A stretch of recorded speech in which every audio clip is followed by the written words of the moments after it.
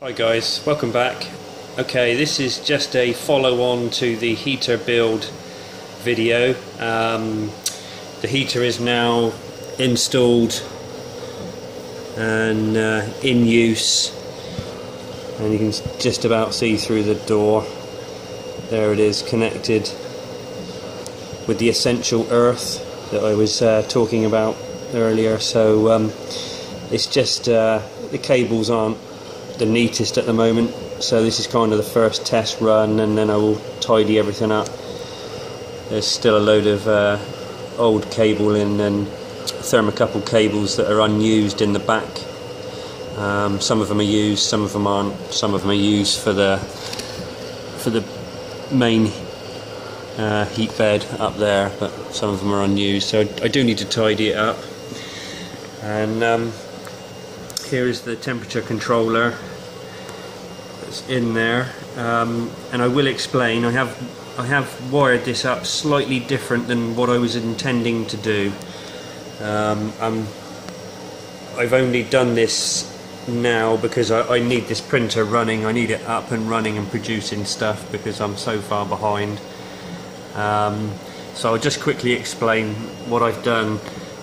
So I'm using the temperature controller here just to protect the heater. So using its own thermocouple that came with the kit from Thermosense, that thermocouple is connected to this thermostat controller, which is there. So I'll show you. It's connected as a K-type thermocouple, and it's this one here. So this is connected directly to the heat mat, and this is protecting the heat mat. And what I'm actually doing is I'm not using the solid state relay output. I'm actually using the alarm contact in the normally closed format, and unfortunately I'm still using the Arduino Mega and a little LCD display. Can't see. So that's all in that box, still shoved in there, just a mess.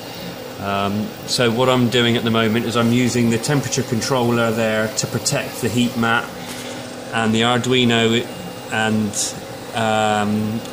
the Arduino has its own K-type thermocouple board, which you can't really see, it's buried in there. So the other thermocouple that's bolted to the heatsink is being measured also by the Arduino, as well as a separate temperature probe that's in the chamber. So if I show you here, so my ambient chamber temperature is 57.2, the set point is 55, and my set point for the heatsink is 96 degrees. It's currently holding around 65, 66 degrees. So I've set my chamber temperature to be above 55, and at the moment it's holding an ambient of 57, so it's not using the extra heater at the moment because it's brought the temperature up and it's holding it at 57. So we can just about confirm. So yeah, this is a separate thermometer, totally independent, and it just measures the chamber temperature, and that's holding at 55, nearly 56 degrees. So the Arduino probe is separate and possibly slightly higher in the room, but as you can see they're both roughly the same ambient temperature. So that's what my chamber temperature is now. If it was to drop below 55, then it will pull on the heater, and the heater will heat up to about well, it should heat up to 96 degrees, but it'll hold around 100 at the moment. The way I've got the Arduino set, it will hold it around plus or minus 4 degrees on the 96, and it tends to hold it exactly about 100. And what will happen is, if I am using the heater and the heater the heater silicon pad itself goes above 110 on here, this will switch the alarm contact, and then the alarm contact will basically shut off all heating, and I won't be able to heat anymore. So that's the way it's wired at the moment. I will change this and possibly purchase another dedicated controller, maybe a PNID one. The reason why I've left the Arduino in there is because there is a very small PNID program running that tries to hold the chamber heater at a nice temperature, and of course I can, with the Arduino Mega, I can monitor several temperatures at once, whereas with the controller you can only monitor one temperature with this. So this is purely set to protect my silicon heater, which is generally the component that will fail when you're using them lots, and so that's what this is for, to protect that silicon heater. And the Arduino is basically what is controlling the heat in my chamber. So like I say, it's a bit of a temporary thing again. I'm just running out of time until I can wire this all in properly, so it's not very neat. I'll turn a light on. I've tried to tidy it up a little bit, not very much, as you can see, so it's all quite tight in there.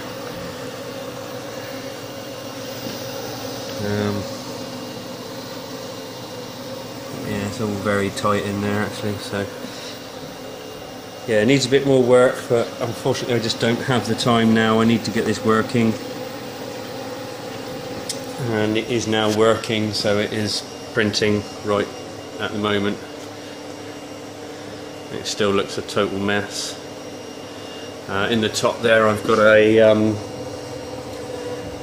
filter, which is basically a particulate and a fume and gas filter in there, running on an 80mm fan. Can't really see it through there, but that's what that is. So that just helps take some of the ABS smell out of the chamber before it gets released into the room, and that actually works really well. So there we are, the heater is installed, my printer is up and running again, and it's printing stuff back as it should be. So there we are guys, not quite as planned, but at least this time I do have some proper protection and some proper monitoring on the heating element itself, which is the silicon heater, and this will soon change when I get a bit of time. I will probably put something else here that I set all the chamber parameters with. This will just protect the heater. This is obviously my printer controller, and this is where everything's switched on and off, and where I also do some separate monitoring. This one has broken, the LED in the back has gone. It still functions, but you barely read it. This is actually the bottom chamber temperature, so at the very bottom of my chamber is actually 44.2 degrees. It's just a shame the LED doesn't work anymore. And yeah, these are for something else. They were for jet nozzle cooling, which is I'll cover that with another video one day when I get to install these again. But anyway, chamber heater is back in, and that's my chamber temperature at the moment, and I'm printing an ABS large part that takes about 14 hours. And there's my bed temperature and my nozzle temperature, and I'm 7% in, and it's been printing for 2 hours and 38 minutes already, and I'm only 3mm on Z height, so as you can tell it's not got very far. So this is an early test, but so far everything is working fine, and yeah, hopefully it will survive long enough so I can finish my my printing off. So there we are guys, chamber heater is installed and successfully working. and hopefully working for a long time. Well, it's been 6 hours into the first print with the new chamber heater, and everything's still running fine, so I'm about 50% through the print, and we appear to be holding a heat mat temperature of 89 degrees with a chamber temperature of 57 degrees. So let's just have a look in here, and that confirms the same, 57, and the actual heatsink, the heater itself, is holding at about 79, 80, but the heat mat, as you can see, is slightly hotter, which is why I do monitor the two separately, just to make sure I protect the heat mat and not overdrive it ever, really, so I want it to last a long time. So yeah, there we are, 6 hours in, nearly 7 hours in, and everything's running okay. Only another 6.5 hours to go, and we shall see if the print was successful. Well, my printer has just finished its first print with the new heater, and as we can see, the ambient temperature in the chamber is about 56 still. The heat mat is 72, and it has just finished 10 hours 58 minutes. So let's see if there's any improvement.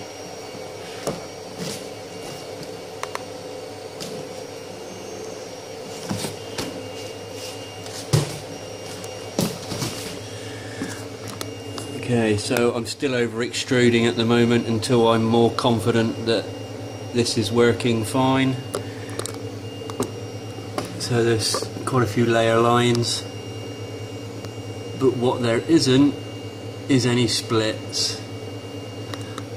Not one. So anyway, I'm going to get this out quickly and get another one off on the go. I don't want to lose too much heat out of here.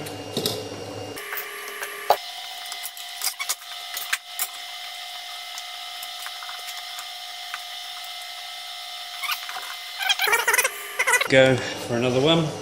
Let's have a look at our print.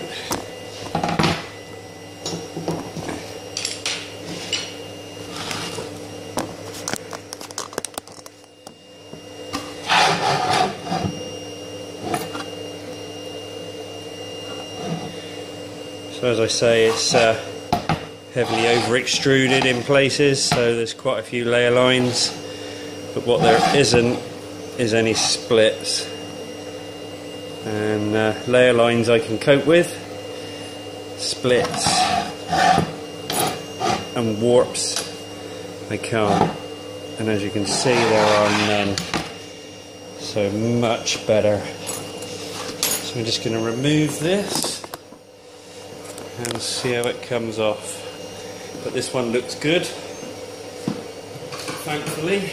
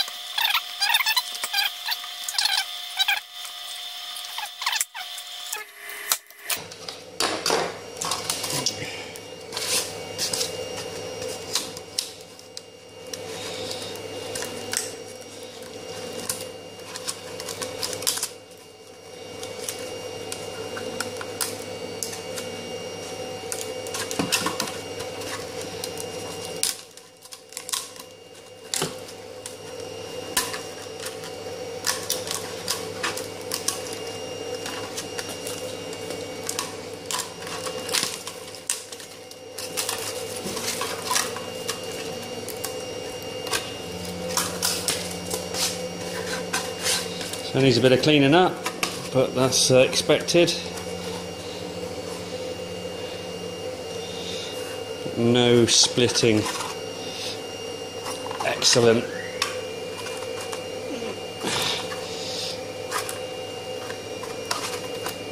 Nice.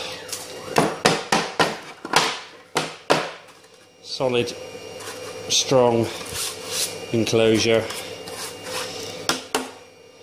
Exactly what I was hoping for, and hopefully I can catch up and get the rest done.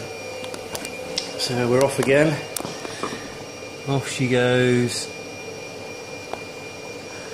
Off to the heavens. And let's just see how this does pick up actually. I will open this. I don't like opening the door too much, but there we go. What's she gonna do? Is she gonna make a mess? No. Off she goes for another one. Excellent. So there we go. Heater first test run successful, and the first print is successful. And what can I say on that really? It's back to where I was a few days ago. So thanks for watching this, guys, on the heater install. I will do another one when I update the heater more and the controls better. I might do a bit more information on the circuit diagram and whatever, but for now I just needed this printer running, and it is doing so. And it is now about 6:30 in the morning on Saturday morning, and I'm going to go and get some breakfast. So cheers guys, thanks for watching.